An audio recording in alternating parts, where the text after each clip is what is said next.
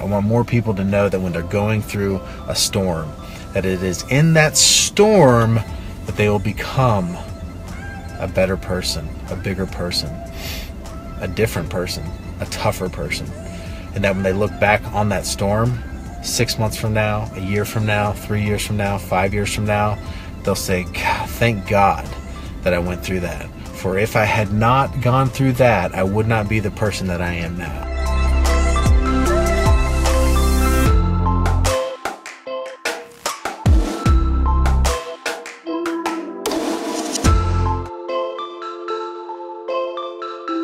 Nowadays, when people approach me with business opportunities all the time, and like the first question I always ask them is, man, is this going to be really, really difficult to succeed?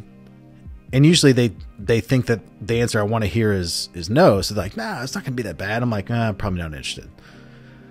But the random person that's like, yeah, this is going to be really, really tough. I'm like, okay, well then I'm actually interested in hearing about it because it's probably going to be something that's worth doing. There was something truly magical about that statement, because the reality is anything that is worth doing, anything that is great or has the potential to be great will not be easy. It will be incredibly difficult. So I say this as a word of encouragement to those that are out there building, those that are out there creating something new, those that are out there selling day to day, that if it's worth doing, it will be difficult. So those obstacles that you're hitting head on, push through them and get to the finish line, because that is where the magic happens. Adversity is imminent. The environment, the scenario will never be perfect. It will never be ideal. There will always be situations, obstacles that will arise. And I think as an entrepreneur, as a business owner, as a salesperson, as just a human being, understanding that on the front end, that there will be obstacles, that there will be adversity, that there will be struggles, will put you so far ahead of the competition, because you're almost prepared and waiting for it.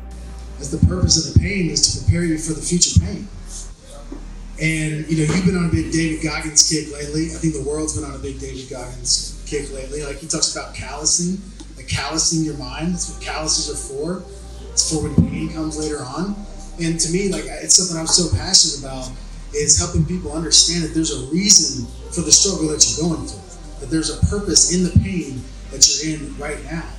And that you may not realize until hindsight, but there will be a reason. It may be a month from now, maybe a year from now, maybe 10 years from now, but there will be a moment when you go, oh man, now I get it. Now I know I went through that. It's so that I can get through this.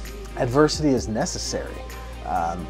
If you think about the process of growth, if you think about what it takes to become a better human being, to become a better business person, to become a better spouse, better father, better, you name it, you have to go through some type of adversity in order to grow.